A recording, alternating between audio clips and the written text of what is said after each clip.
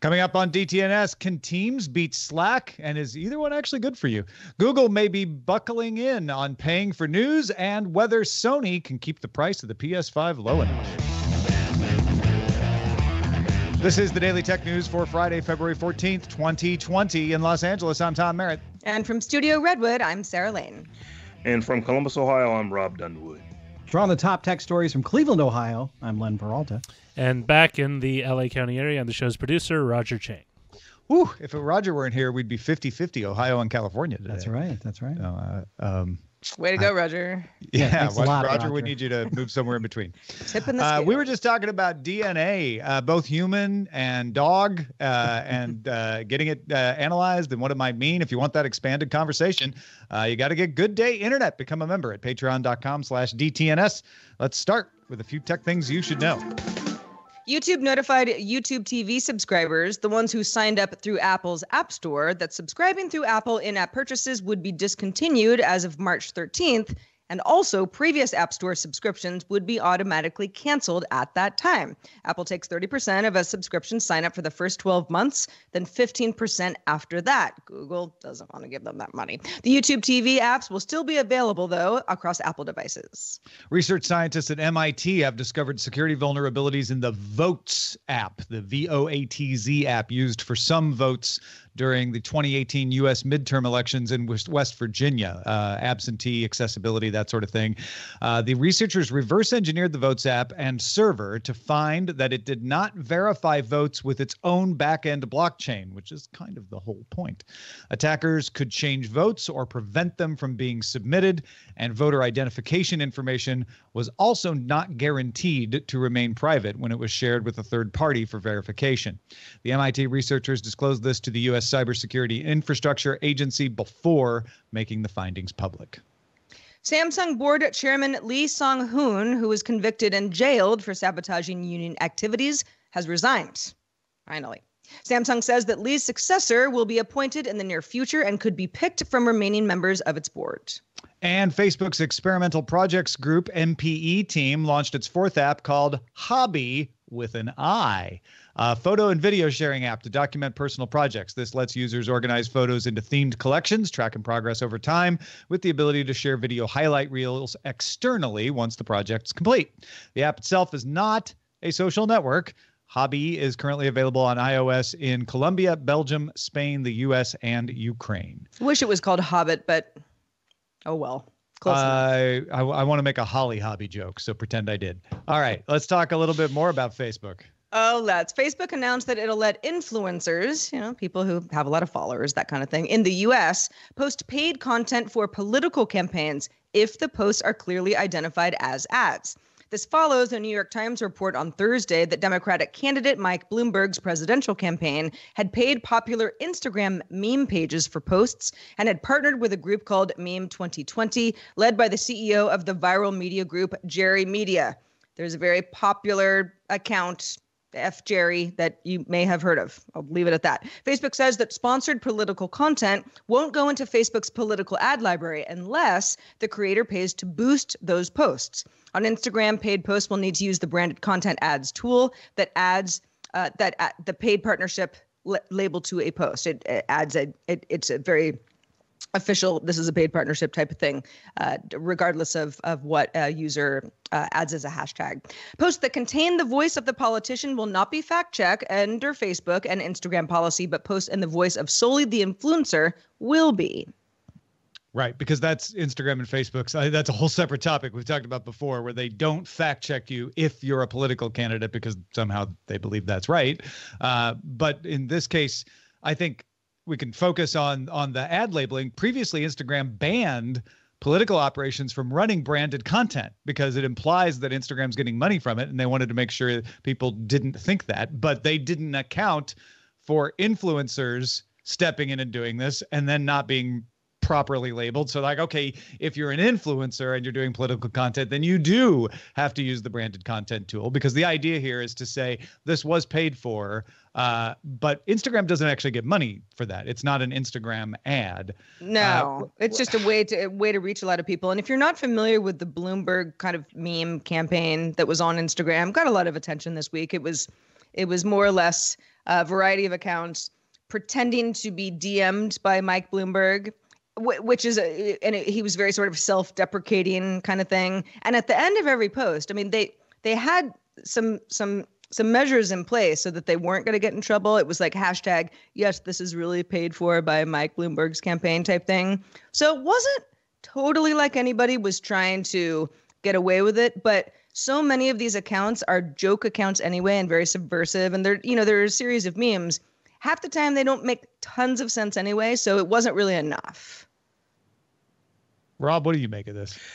And I know we've talked about this before, I'm just kind of shocked that you have to verify and check what the influencer says, but if it's the politician themselves just lying all over the place, no fact checks necessary whatsoever. Yeah. That's funny to me. Instagram and Facebook do not want to be the arbiters of what is true and what is not for a candidate, but it's fine to be the arbiter of what's true and what is not for an influencer. So what I hear is that they don't want to be the arbiter for someone who can control them in some level of government if they get elected. Wow, that's an interesting way of looking at it, isn't it, Rob? Speaking of Bloomberg, the news outlet, not the candidate, sources say that Sony has not set final pricing or set an initial production target for the upcoming PlayStation 5 to Bloomberg. The sources are telling the Bloomberg news outlet that. I guess this is because of DRAM and NAND flash scarcity, pushing the cost per unit up to a reported $450 per. The company is reportedly waiting on Microsoft to announce their pricing for the Xbox Series X before finalizing their numbers. So this little game of chicken might be going on there. The DRAM shortage is also reportedly impacting other Sony products, with features for an upcoming mirrorless camera canceled as a result. Sources also saying Sony plans to release an updated PlayStation VR headset either at the same time as the PS5 or potentially right after. The PS4 costs $380 per unit. $500 is what you get the Xbox One X for. I know PS5 wants to be seen as affordable. Rob, in your opinion, what would make that work for them? So the DRAM story is absolutely true. There is absolutely a shortage. The pricing holdup from Sony is only because they cannot be more expensive than the Xbox. They need to come in at worst the same price, if not $50 to $100 less, just because that's just the way that it is right now with games. Xbox is winning. So it's interesting. They are going to play chicken, but I think everybody is kind of expecting that the new Xbox is going to be $500. So this is probably going to be somewhere in the $449 range or something like that. Yeah, I mean, even if they break even on this, selling the services, even more so than the games these days, but those subscription services is where you're going to make the big money anyway. So I wouldn't be shocked to see $450 be the sticker price. I'm in on that. Mm. Tell us about Google talking to publishers, Sarah. Okay. The Wall Street Journal's sources say that Google is talking to publishers in Europe specifically about paying them to include content in a news product that doesn't necessarily exist yet, but might be upcoming soon. Google said in a statement to the Journal, quote, "We want to help people find quality journalism. It's important to informed democracy and help support a sustainable news industry. We care deeply about this and are talking with partners and looking at more ways to expand our ongoing work with publishers," end quote. Now, EU copyright law requires tech companies to pay for article previews, and Google has previously said it's not going to do that, not going to pay. Instead, change how it displays news altogether. Okay, so I don't know any inside knowledge on this, but my guess is Google is going to make an Apple News type thing. Separate from the Google News you get in your browser, and they're going to use that as an excuse to say, well, we won't pay you to show up in Google News. We still are, principally objected to that, but we'll make a deal with you for this other service that we're going to put as an app in Android, and that's worth paying for. And oh, by the way, in the contract, we'll put in a little license that honors that crazy copyright law in the EU, so that we can keep indexing you on Google News the way we used to. And then everybody's happy, right? Because you're getting paid for this other thing, but the law is satisfied.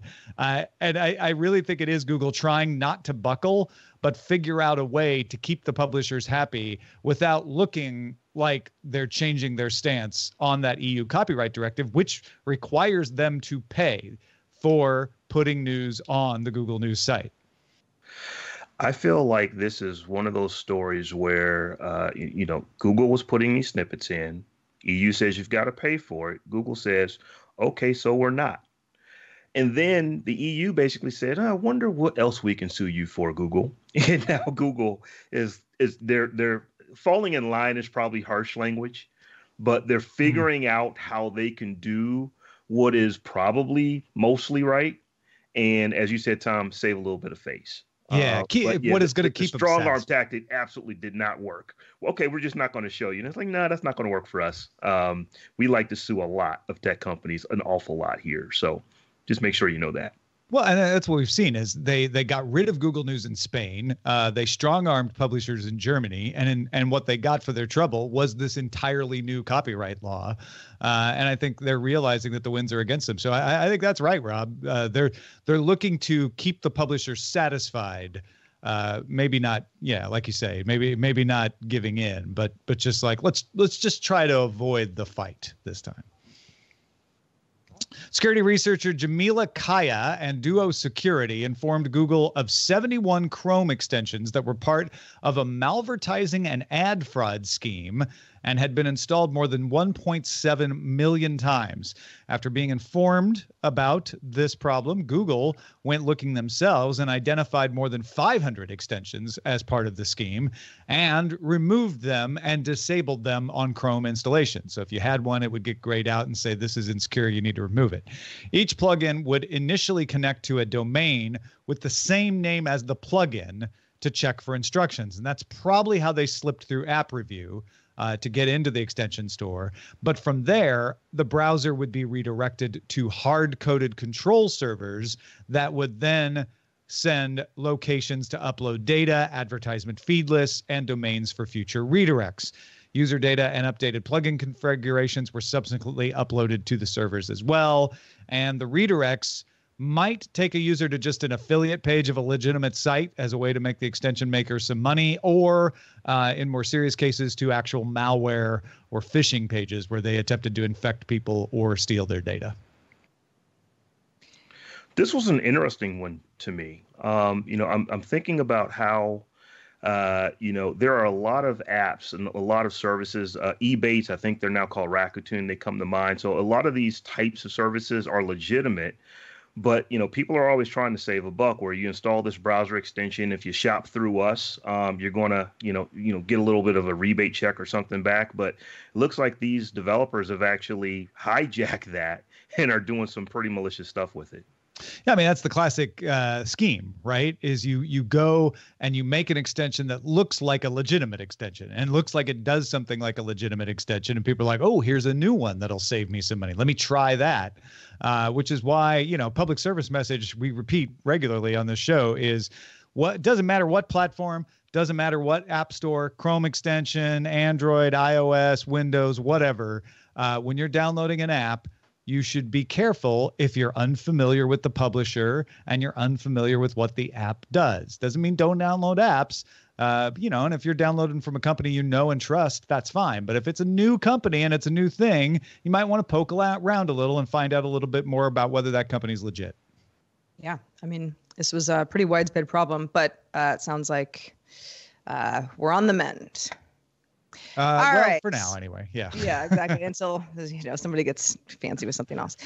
Okay, lots of specs ahead, so bear with me. At an event in Beijing, Xiaomi announced its latest flagship phones, which were originally slated for an announcement at Mobile World Congress, which, as you know, had been canceled. The Xiaomi Mi 10 and the Xiaomi Mi 10 Pro. Both devices feature the Snapdragon 865 system on a chip with 5G and Wi-Fi 6. The Mi 10 Pro comes with a 6.67-inch AMOLED Full HD curved display and 4 cameras on the back, including a 108-megapixel main camera with optical image stabilization with support for 8K video on that main camera. There's support for 50-watt wired fast charging, 30-watt wireless charging, and the ability to output 10 watts charging to other devices. That's kind of handy. Pricing starts at 4,999 won, which is roughly $716 US. Shipping on February 18th.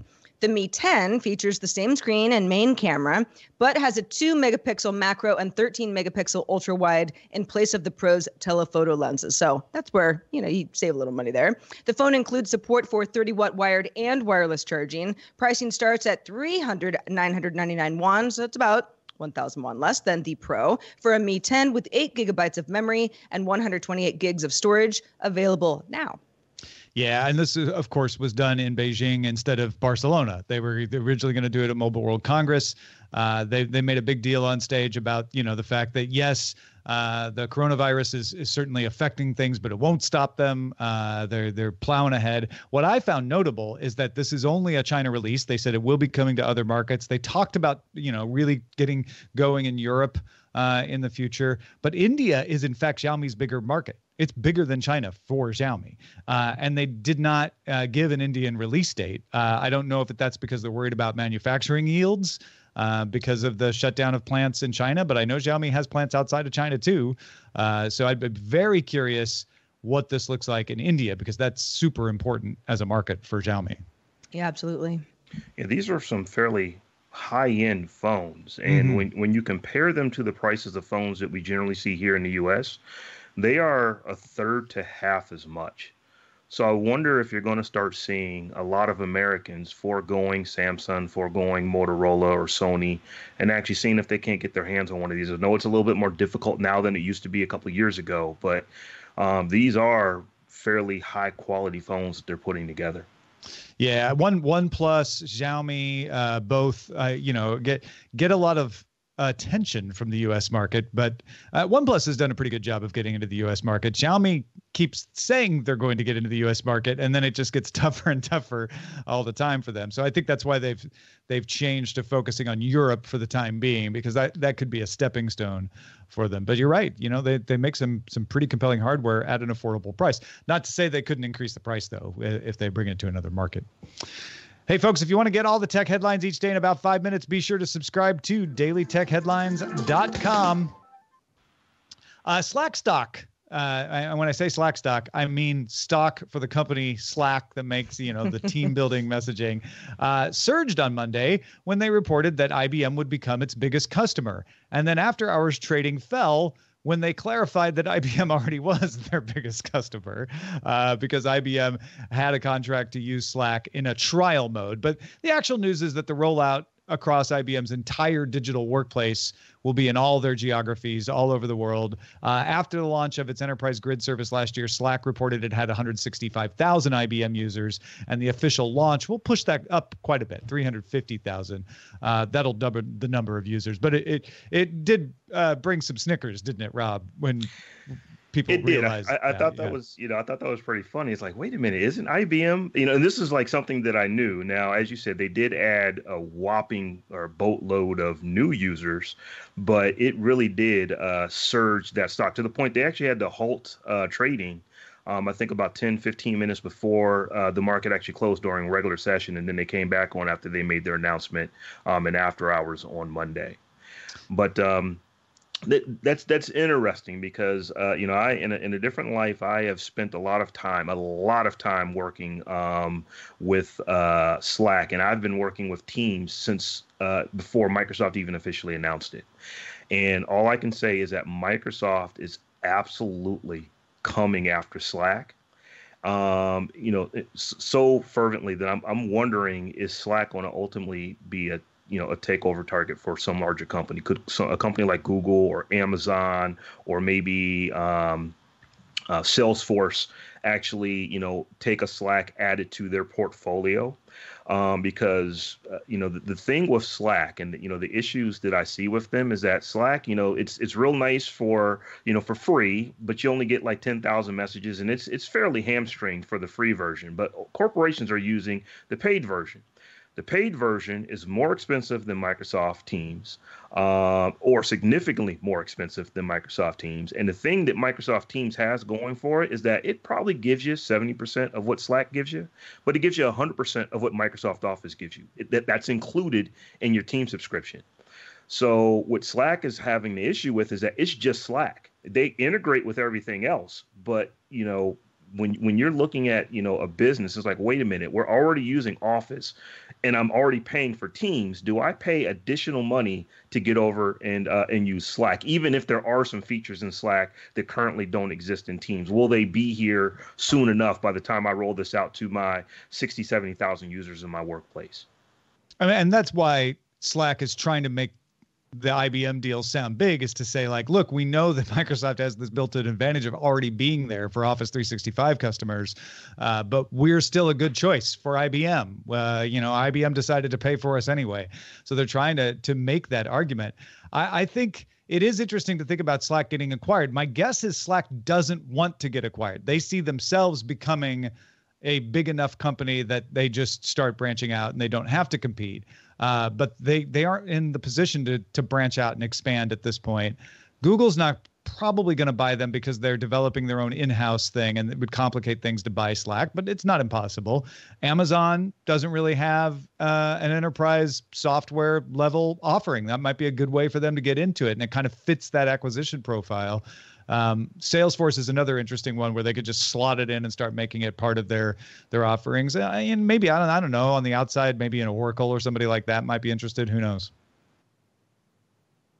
In the meantime, though, if you're making this decision for yourself, you have to also keep in mind, do I want either one of these? Because research from the University of California and Humboldt University found that workers can lose up to 23 minutes on a task every time they are interrupted. And both Teams and Slack, they interrupt you quite frequently. Go ahead. Scientists found no difference in distraction between Slack and email, just so you know, but a lot of people have their alerts turned on for Slack and maybe not for email.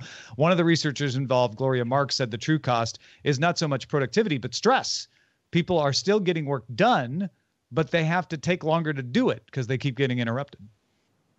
Yeah, I think that's really important.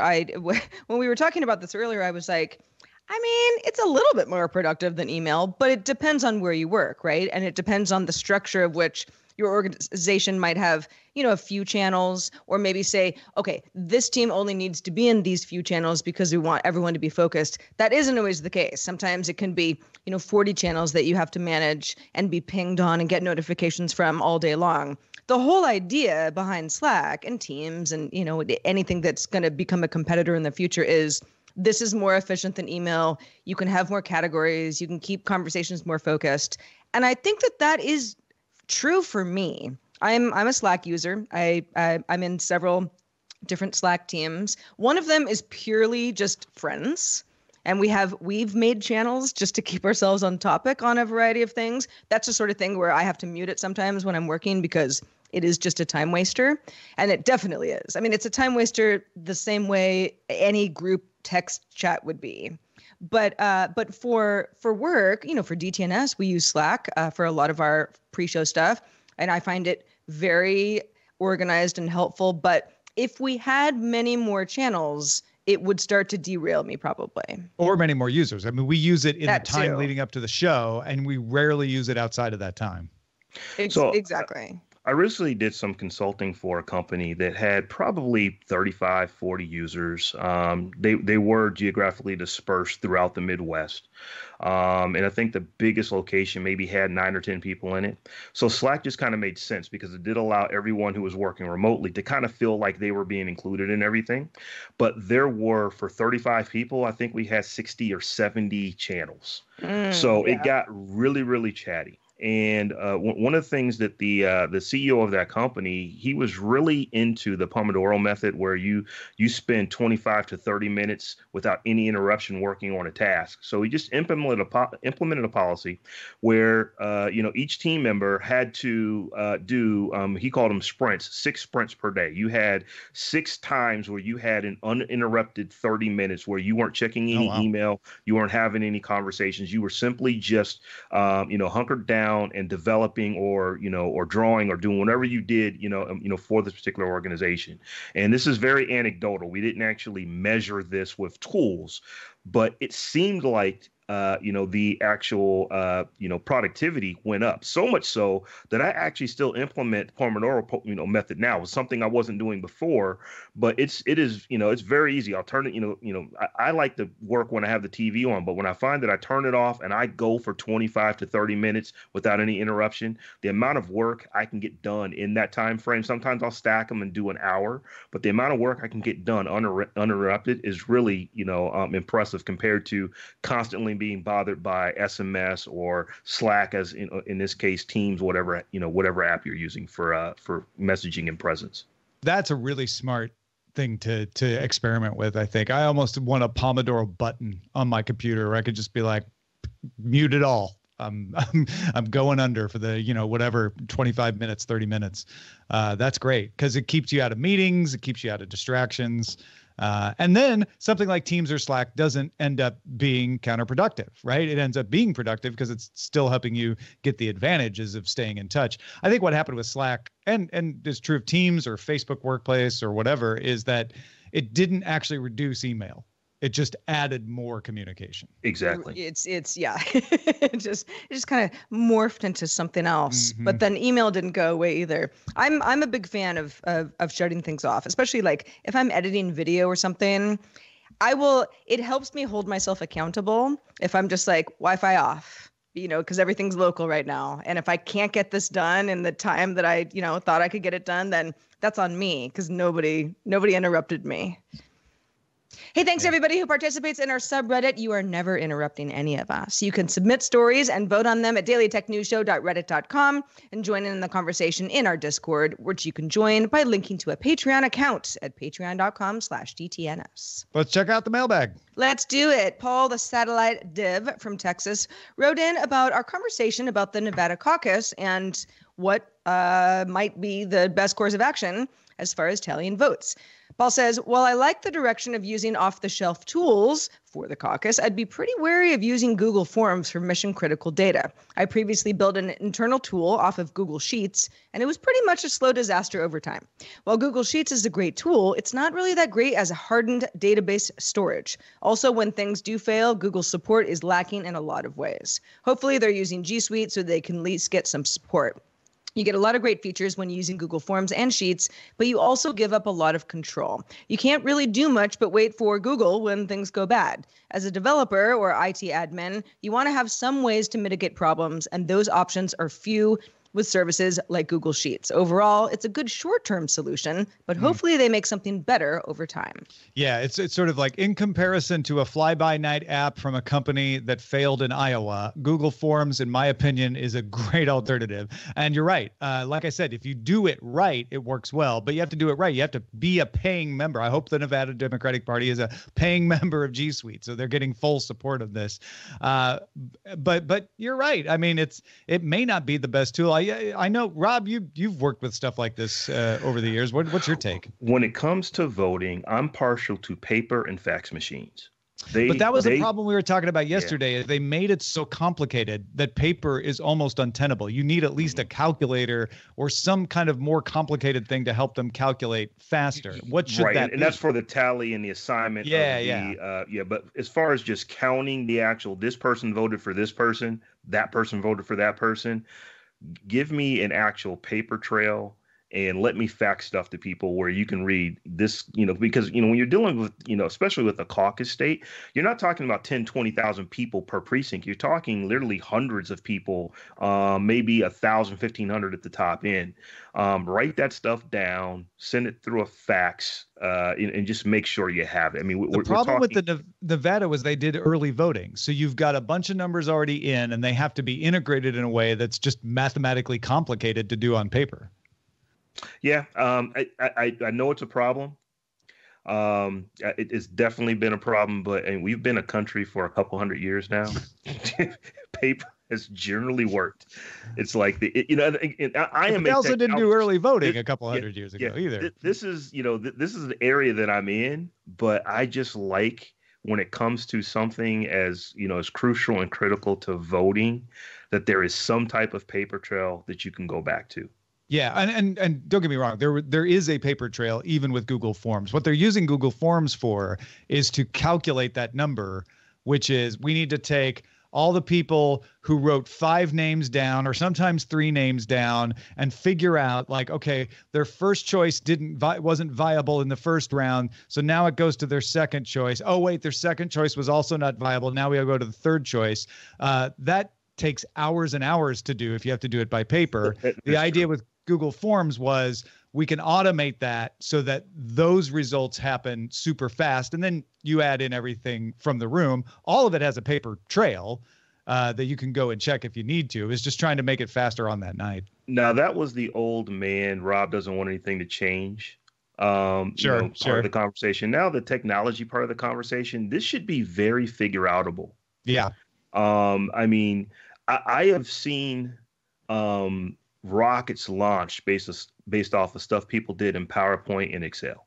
Mm-hmm. Literally put things into orbit around Earth. So this should be very figure outable. They should be able to come up with something. But yeah, Google Docs is that might not be the thing today. Or when is the caucus in Nevada? I think it's next Saturday, next week. Friday, next week. Or Saturday, that may not be the thing for them at that point, but we definitely want to get this figured out. Yeah.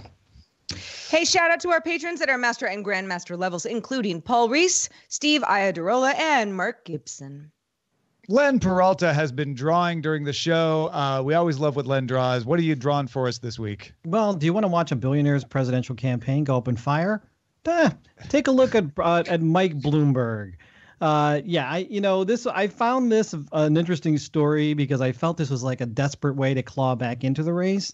And not even back. He hasn't been in the race. He's not even registered on the ballot. But you still see his campaign on television all the time. He's got billions and billions of dollars to spend on this. And the fact that he went with Jerry Media or someone associated with Jerry Media kind of rubbed me the wrong way. A little Fire Festival action. Yeah. A little bit. So if you want to check this image out. Oh, I see you spelled fire with a Y. I get it. Exactly. And he's saying, how do you do, fellow kids?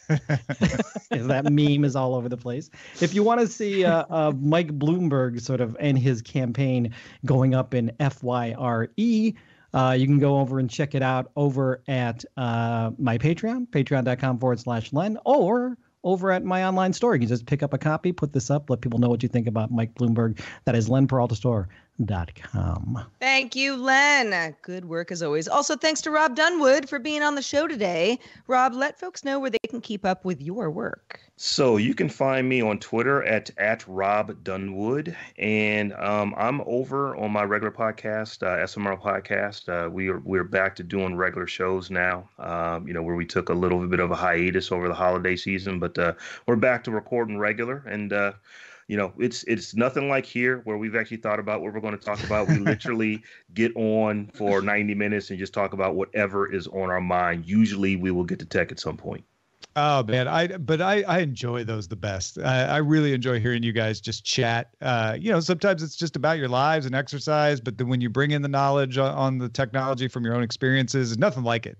Folks, I highly recommend it. smrpodcast.com.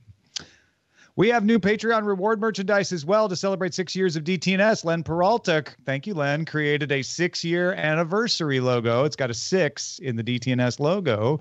And if you back certain levels at patreon.com/DTNS for 3 months, you can get either a sticker, a poster, a mug, or a t-shirt. Get the details at patreon.com/DTNS/merch. Our email address is feedback@dailytechnewsshow.com. We're live Monday through Friday, 4:30 p.m. Eastern, 21:30 UTC. You can find out more at dailytechnewsshow.com/live. No show Monday. It's a holiday here in the U.S., but we'll be back on Tuesday with Patrick Beja. Talk to you then.